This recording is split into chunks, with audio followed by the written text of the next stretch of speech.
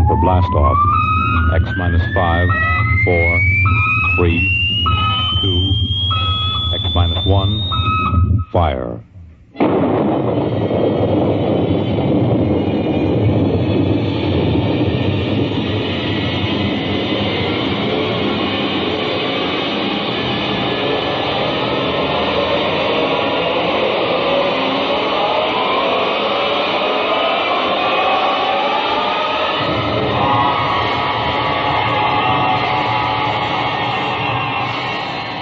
From the far horizons of the unknown come transcribed tales of new dimensions in time and space. These are stories of the future, adventures in which you'll live in a million could-be years on 1,000 maybe worlds. The National Broadcasting Company, in cooperation with Street and Smith, publishers of astounding science fiction, presents X minus 1.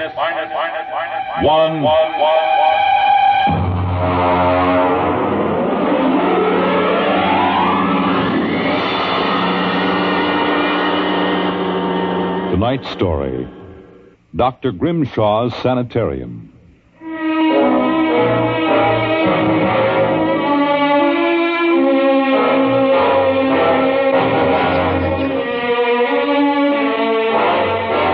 What you will hear in the next half hour represents either a magnificent hoax or the true explanation of the famous Grimshaw Sanitorium scandal which made the headlines back in 1947. The manuscript upon which this account is based was removed by the New York State Police from a fountain pen cover found in the doorway to Dr. Grimshaw's study. We offer this manuscript as evidence only. Whether it is authentic or not, you must judge for yourselves. My name is John Dougherty. I'm a graduate of Hamilton College, class of 34, member of Theta Alpha. I'm one of those fools who wanted some excitement in life, so instead of going into my father's shoe business, I became a private detective. These are facts. You can check them if you like. The rest of what I write here is so fantastic that I don't expect it to be believed.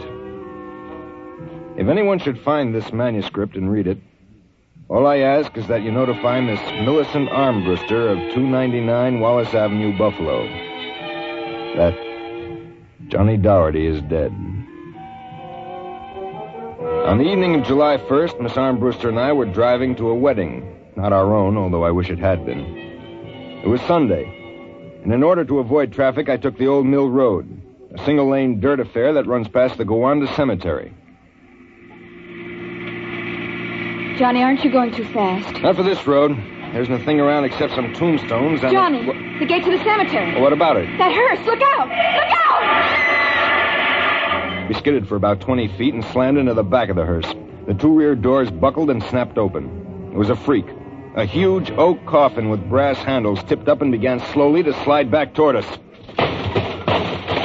Oh, how horrible. You stay right here, baby. You okay, Mac?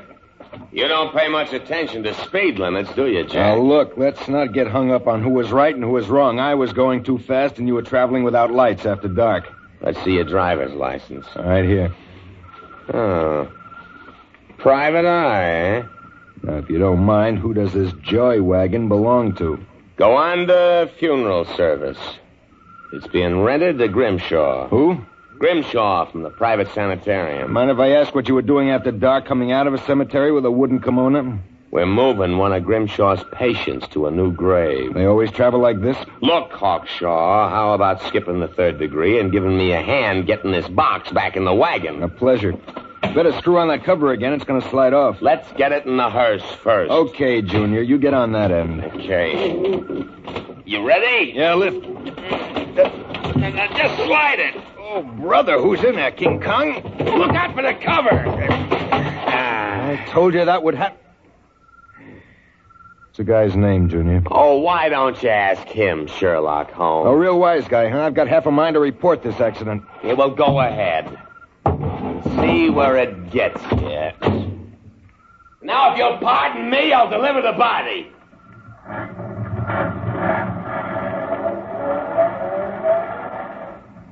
Everything all right, Johnny? Yeah, I thought so until a few seconds ago. Listen, Millie, can you sit here in the car for another 5 minutes? Where are you going? For a stroll through the cemetery. Oh, Johnny, stop making jokes. When we lifted that coffin back on the meat wagon, I got a good look inside it. Ugh. Yeah, exactly how I felt. I figured we'd knock the stuffing out of the corpse, only I didn't expect the stuffing to be sand. What? Yes. That wasn't a body, that was a dummy stuffed with sand, a dummy with a wax face. Johnny! Which brings up an interesting question. Who's supposed to be in that box, and, just where is the dead man spending his time?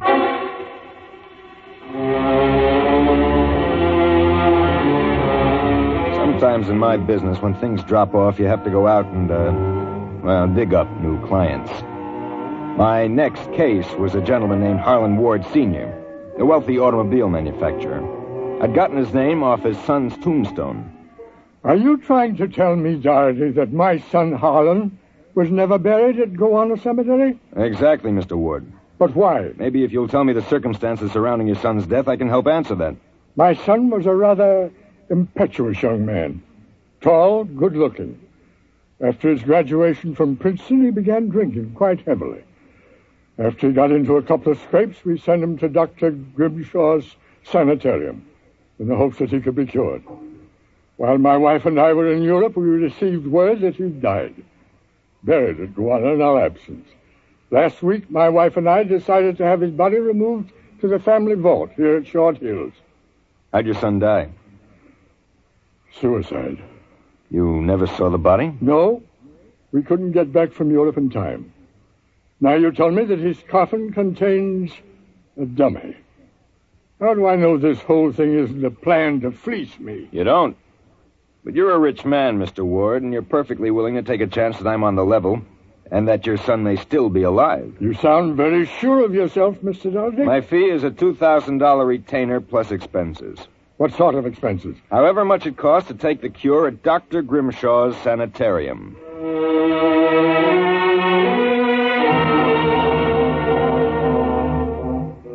Dr. Grimshaw's Sanitorium was just outside Gowanda. Most of the cases were nervous breakdowns and alcoholics. I committed myself as a dipso, and just to make it convincing, I stopped at 5 or 6 bars on the way over. I was interviewed by Grimshaw himself, a small man with a fringe of white hair. You understand, Mr. Doherty. That's not my real name, of course, social reasons. We understand. Our paid clientele is very select, and our rates are very high. You will be paid in cash and in advance, Dr. Grimshaw. How long does a cure usually take? That, of course, depends on the degree of alcoholism. This is my assistant, Dr. Boyner. How do you do? How do you do? We are accepting Mr. Doherty as a patient. Better place him in the ward with Mr. K and Mr. Craigie. Mr. K is a long-term patient, Mr. Doherty, a highly intelligent man, formerly a professor of plant pathology. Mr. Craigie suffers mild delusions. I think you'll find him rather amusing.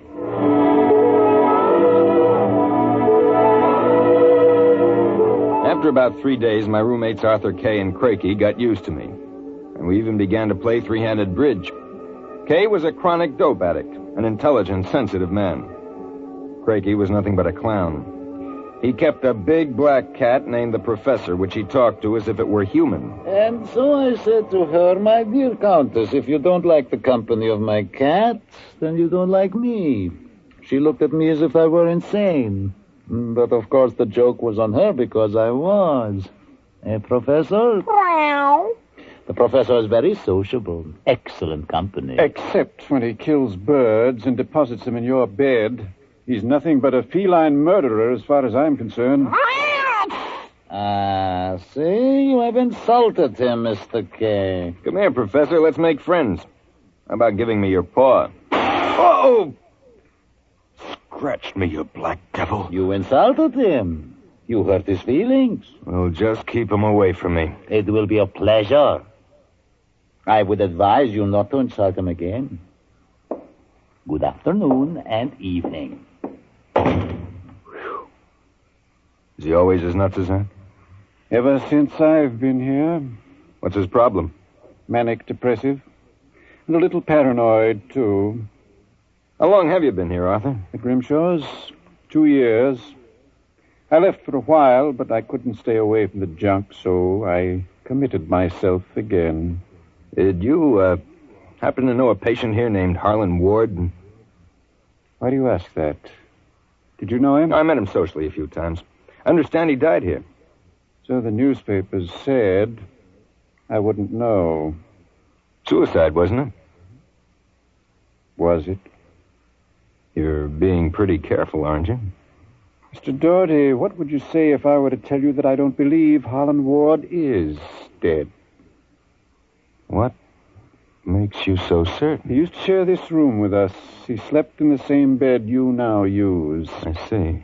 He was an alcoholic, doing quite well, too, from what I could observe. We all expected him to go home soon. Then one evening he had a violent fight with Crakey. Crakey accused him of snooping or something. Later that night, Grimshaw and Voyner took him out. Where? Where they take all the special treatment cases to the charity clinic. It's that small building on the other side of the stone wall. A few days later, we read about his death. Suicide, they said. Just what makes you think he's still alive, Arthur? This? About a month ago, I was in the garden next to the wall that separates us from the charity clinic. Suddenly, I thought I heard a sound, like a child whimpering. It stopped. And a moment later, this note came over the wall, wrapped around a stone. What's it say? Help me, for God's sake, Holland Ward. Arthur, how would you like to have some fun? Like what? Like sneaking out tonight and going over the wall to the charity ward? What do you say? It would break the monotony a little. I suppose there's no real harm in it. Of course not. I'd go alone, but I'll need help scaling the wall. Will you do it? All right. I'll go with you. Up.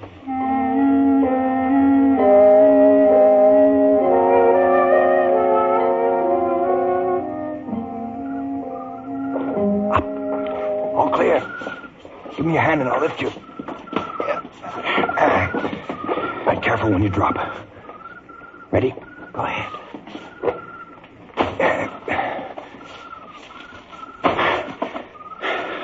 There's a charity building over there, the one with the lights in the basement window. Come on. Let's crawl over. Maybe we can see something.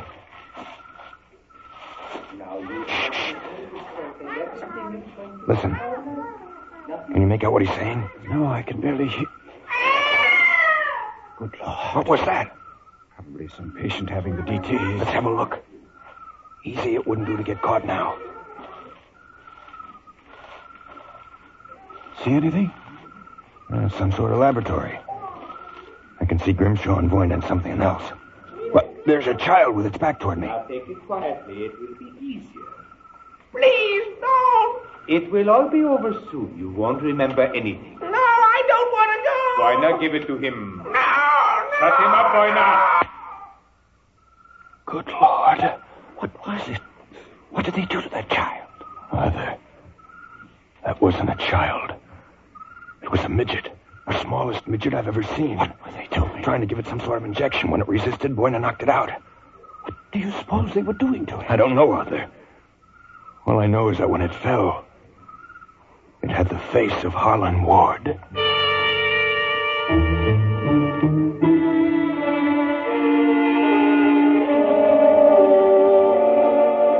All the way back to our room, my brain was working like some frantic pinball machine. Only the score somehow wouldn't add up. The pieces were there, all right. A crazy old doctor, a brutal assistant, a private sanitarium, and a midget with a dead man's face. I thought that when I got back to our room, I'd have some time to think about it. I'd forgotten about our friend, the happiness boy, Count Crakey. So, I caught you. Fine, you've caught us. Now how about crawling back into the woodwork like a good little count? Where were you? Mink hunting. Arthur and I like to go mink hunting at night. You make fun of Count Crakey? I shall report you to Dr. Voyner. You'd better not if you know what's good for you. So, you threaten me? Me, Count Crakey? I shall scream for help. Help! Help! Did you hurt him? Just knocked him out. What do we do now? Put him to bed. Hope that when he wakes up in the morning, he's forgotten the whole thing. And if he hasn't? He's too crazy for them to take seriously anyway. Come on, let's get him back into bed.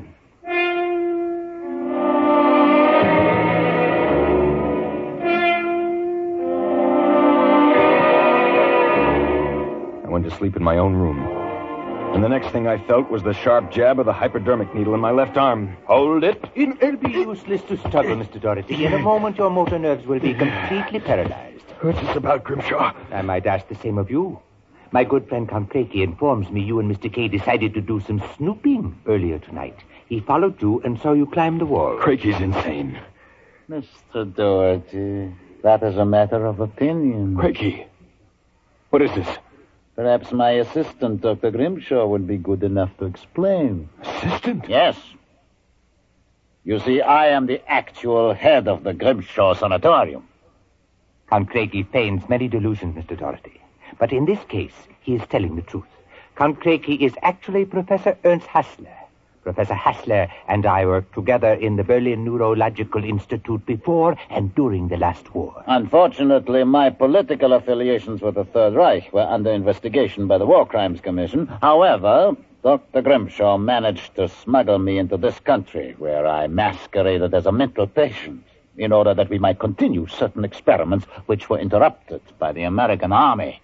I can imagine the sort of experiments you conducted. You and your friend Mr. Kay will discover their exact nature very shortly, Mr. Doherty. It is a magnificent opportunity to serve science. I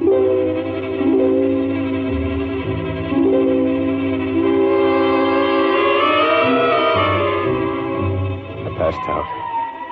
And the next thing I knew, I was coming to in a different room and hearing the voices of Voyna, Grimshaw, and Craigie, as if from a great distance. Pituitrin. Pituitary. 4 cc's. 4 cc's. How are the measurements?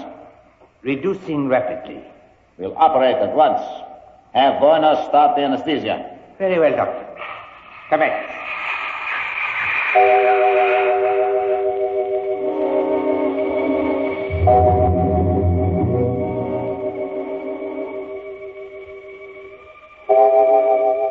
When I came to again, I had a blinding headache.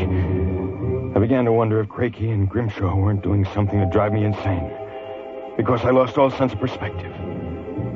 The room seemed to grow in size.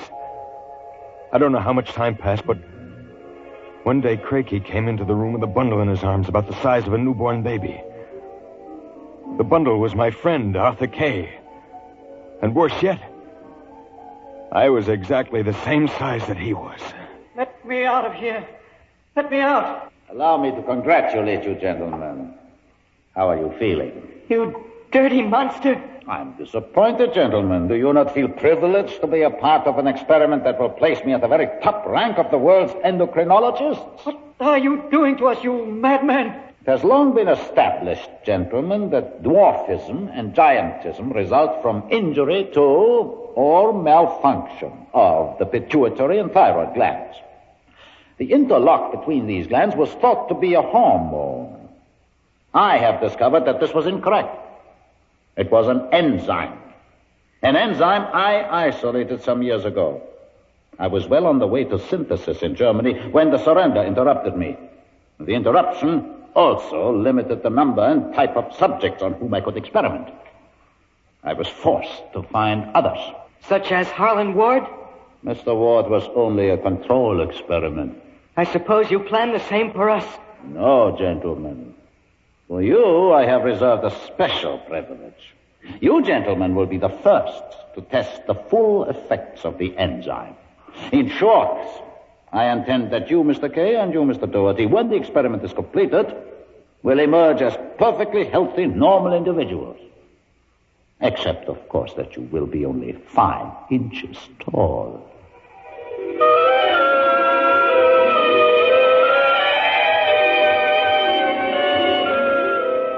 The days and nights that followed were a living nightmare. A nightmare from which Arthur and I awoke for brief periods to find ourselves in a strange new world. A huge, frightening world where everything seemed enlarged 100 times. When we finally emerged, we found ourselves imprisoned in a tiny mouse cage. Judging by the relative size of things, we could not have been more than 5 inches tall. Now we realized the experiment was at an end. That from now on, it was either escape or be destroyed. How's it coming, Arthur? Another moment. I think I'll have this lock worked loose. And if we escape, then what? We'll worry about that after we get out of this mouse cage. Suppose we don't make it. At least you've written the story on that scrap of paper. Someone may find it and read it. Nobody will believe it. Then why did you bother to write it? I don't know. I suppose I want the world to know what happened to me. That does it. Help me push the door open. Now what? The first job is getting down to the floor. I think we can make it by sliding down the telephone cord. Are you game? Go ahead. I'm right behind you. Easy now. Look out! That does it. Now, if we can figure out a way to get out of the room, well, that should be... Uh-oh. Listen. Somebody's coming. It must be Crakey. We've got to hide. Here. The grate in the fireplace. He'll kill us if he finds us. Be quiet. Well, my friends, time for feeding. I trust that you... So, you have managed to break out. It won't do, you know. There is no way you could have gotten out of the room with the door and window locked. I know you are in here. I would advise you to save yourselves trouble and give up. Very well, my tiny friends. If you prefer to play the game of cat and mouse, then I shall be happy to furnish the cat. There is no way you can get out. What now? He's gone for the cat. If that monster ever gets in here, we're goners. There must be... Wait a minute. What? You see that thin strand of wire running along the molding? What about it? It's the automatic fire alarm. When the alarm is tripped by a fire or short circuit, all the locks are sprung so that the patients can escape from their rooms. If I can short that wire before Crakey lets the cat into the building, let's go. There's a tiny sliver of steel from the cage on the floor. I'll work with that. You keep an ear to the door. Go ahead. This insulation is tough as rawhide. Hurry up, Arthur, for God's sake. There it is.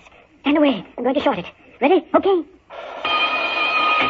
We made it. There goes the door. Let's make a run for it down the hall. If we can get to the garden, we've got a chance. I smell smoke. The short may have actually started the fire. Come on. Wait a minute. I have to go back. The manuscript. Don't be a fool. There's no time. Come on. You go ahead. I'll catch up. Hurry up. I'll wait in the hall. Only a second. I've got it. Come on. There's nothing to stop us now. Arthur? Where are you? Funny. Arthur? Arthur? Arthur, what's happened to you?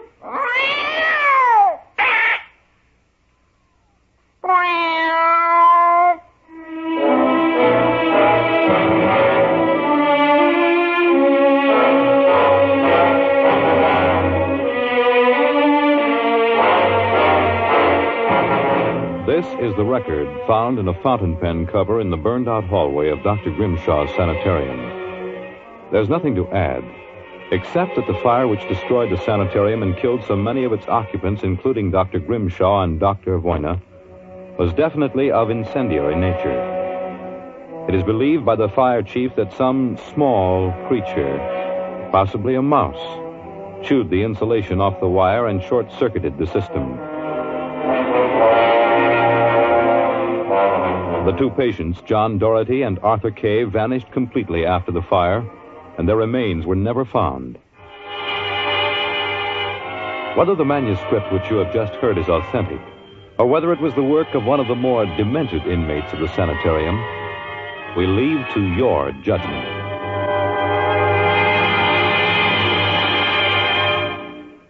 You have just heard X-1, presented by the National Broadcasting Company in cooperation with Street and Smith, publishers of astounding science fiction. Tonight's story by transcription was Dr. Grimshaw's Sanitorium, a tale of science fiction written by Fletcher Pratt and adapted for radio by George Lefferts. Featured in the cast were Bill Lipton as Dorothy, Rosemary Prinz as Millicent, Leon Janney as Mac, Arthur Maitland as Mr. Ward, Ted Osborne as Grimshaw, Peter Capell as Crakey, Roger de Koven as Kay, and Frank Milano as the Cat. Your announcer, Fred Collins. X-1 was directed by Fred Way and is an NBC Radio Network production.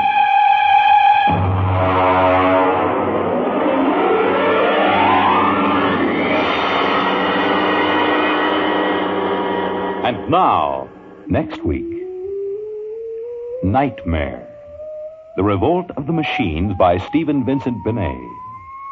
You'll hear it at minus 1. Convicts tell their true stories on The Loser tonight over most NBC radio stations.